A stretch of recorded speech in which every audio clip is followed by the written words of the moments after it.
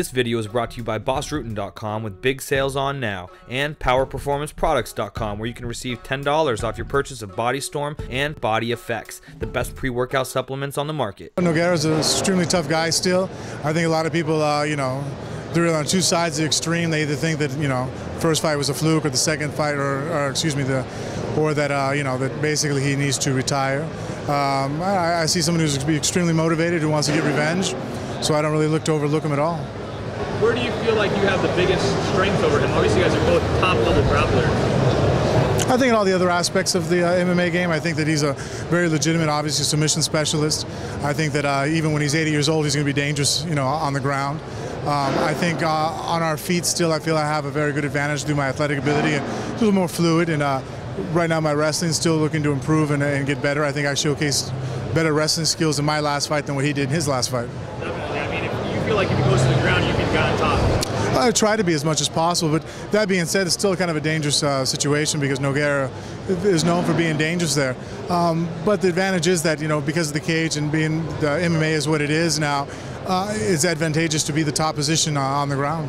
So do you feel like you want to keep it standing, though, or you just anywhere the fight goes, it kind of goes how it goes? Well, I obviously feel that being on our feet is a great advantage. I think the less risk of something bad happening there than it would be on the ground. Were you surprised at the knockout of Brendan Schaub? I mean, it seems like it surprised a lot of people. Schaub's a powerful guy, and you really got clocked there. Yeah, I think Schaub just made a tactical error. I mean, he was doing pretty well with the jab and backing up and defended all Nogueira's takedowns.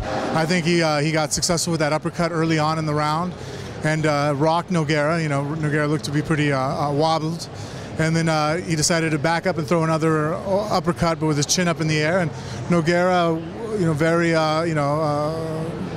very nicely threw it at the right moment, where he threw the overhand right and caught him. And then I think at that point, every other punch was just, an explanation on the, the end of the night.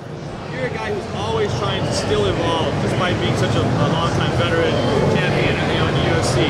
Talk about that evolution. Well, I think that, heavyweights, I think, typically we do kind of mature later in life.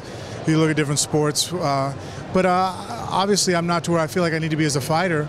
And so you're constantly trying to work to improve. I think some guys, they're just better than I am, I guess. They don't want to have to evolve anymore. Okay. Last two questions. First, is Brock Lesnar still something that's on your radar? There was some speculation that would be your next fight. If it works out, it works out. But right now, obviously, just being a better martial artist, when that fight comes up, it'll be something to be, obviously I would like to take, but it doesn't look like it's happening anytime soon, so. Last two questions, actually. I want a prediction for next week: Jones versus Rampage, and then Diaz versus GSP. Condit versus GSP now. You know what? I don't think you can bet against GSP. I mean, Carlos Condit, I think, is a great warrior, and he has all the tools on paper that make it look like it could be a very winnable fight for him. But GSP has just proven to be, time and time again, just a very dominant champ.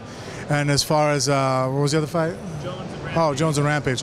I think Jones is a phenom. He's very technical, but I think too many people writing off Quinton. I think that people need to realize that he's a pretty powerful guy, and I thought he actually looked good against Hamill in his last fight for what Hamill was doing. It made a very awkward fight, but his speed and power, and I guess I'm kind of rooting for, not rooting, but I guess I'm kind of picking Quinton on the backside.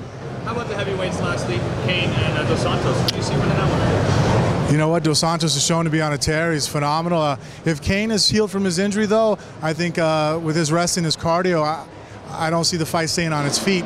And I don't know what Dos Santos could do on the bottom yet. Godspeed and party on.